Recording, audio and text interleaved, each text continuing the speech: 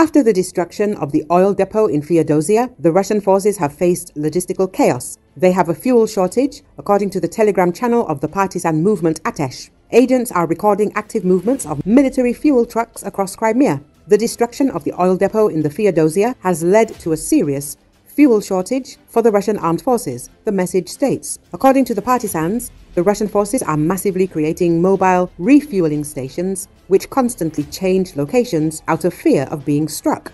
The higher command ordered that fuel shortage points should not stay in one place for more than 10 to 12 hours. This situation shows that the destruction of such large-scale facilities critically affects both the supply of troops and the ability of the Russian armed forces to carry out combat missions. ATESH notes, on October the 7th, a massive fire broke out on the oil terminal in Feodosia. The authorities declared a state of emergency. The General Staff of the Ukrainian Armed Forces confirmed the strike on the marine oil terminal in Feodosia. On October the 10th, it was reported that another tank of the Feodosia oil depot, which was attacked by Ukrainian forces, had caught fire. A jet fire at a major oil terminal in the port city of Feodosia in Russian-annexed Crimea has been put out 5 days after Ukrainian missile strikes there, its Russian-installed mayor Igor Kachenko said. There's no jet fire on the territory of the oil terminal. Kachenko wrote on Telegram saying the situation has stabilized and is fully under control.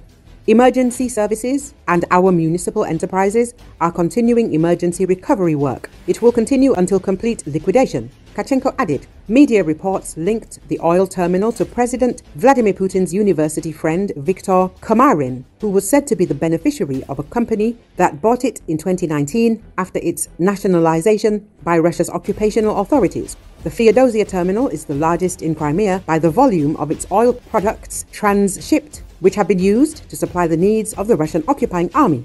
The strike was executed by missile forces of the Ukrainian Armed Forces in cooperation with other components of Ukraine's defense forces. Measures to undermine the military-economic potential of the Russian Federation are ongoing, the General Staff of the Armed Forces of Ukraine states.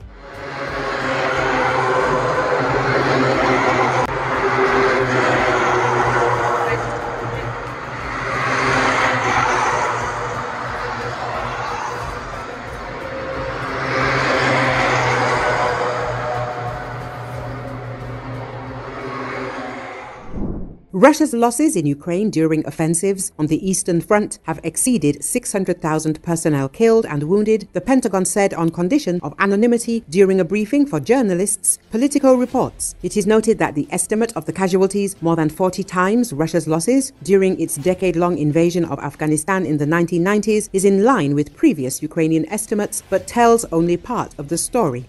The publication emphasized that over the past few months, Russian troops have captured several key cities that the Ukrainians stubbornly held. Politico says that the Russian offensives since the summer have consisted of massive artillery attacks, followed by large troop movements, rushing headlong toward well-entrenched Ukrainian positions, resulting in thousands of casualties, as Moscow's commanders seem to have decided on a strategy of trading bodies for ground. Russian gains have been the most sustained and significant since its initial invasion in February 2022, and Moscow appears to be betting that casualties are sustainable, at least in the short term. They have attempted to overcome Ukrainian fires with massive maneuver, a military official said. If you look at the salient around Pokrovsk, the number of Russian forces there is astounding. It's tens of thousands of forces that they've put into that very small area. As you know, when you have that many forces in a very small area, it's a target-rich environment for the Ukrainians. The Ukrainian government has rushed troops to fill gaps in their front lines, but have continued to fall back since the summer, unable to fully counter the Russian assaults. Russian troops are now approaching the city of Pokrovsk in the Donetsk region of Donbass, the fall of which would be a serious blow to Ukrainian forces. Politico added. Russia sent a staggering number of troops to Pokrovsk, a relatively small area, according to one military official, confirming its bloody strategy.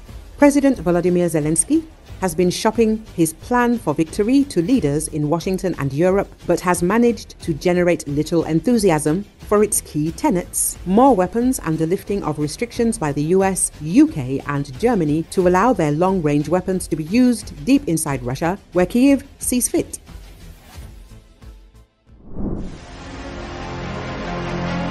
Russian forces have exhausted many of the reserves they built up for their intensified offensive operation in the summer of 2024. The Institute for the Study of War ISW estimates that the ongoing Russian offensive operation is likely to conclude in the coming months, according to the ISW.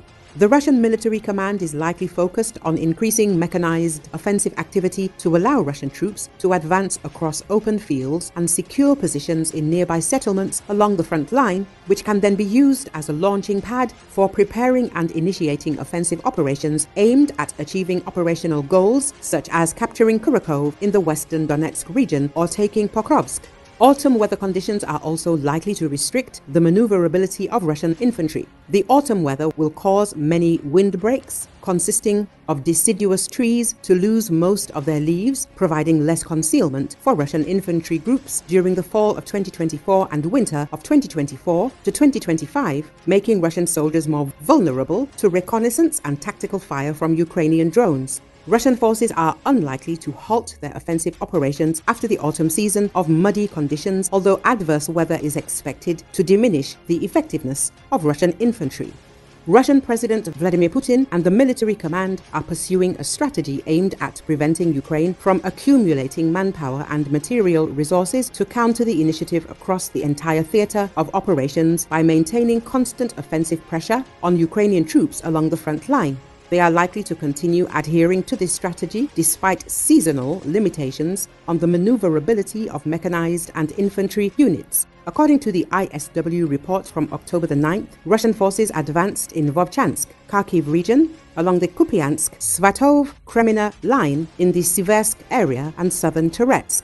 Ukrainian forces made gains during a counter-attack east of Pokrovsk, while Russian forces advanced southeast of Pokrovsk.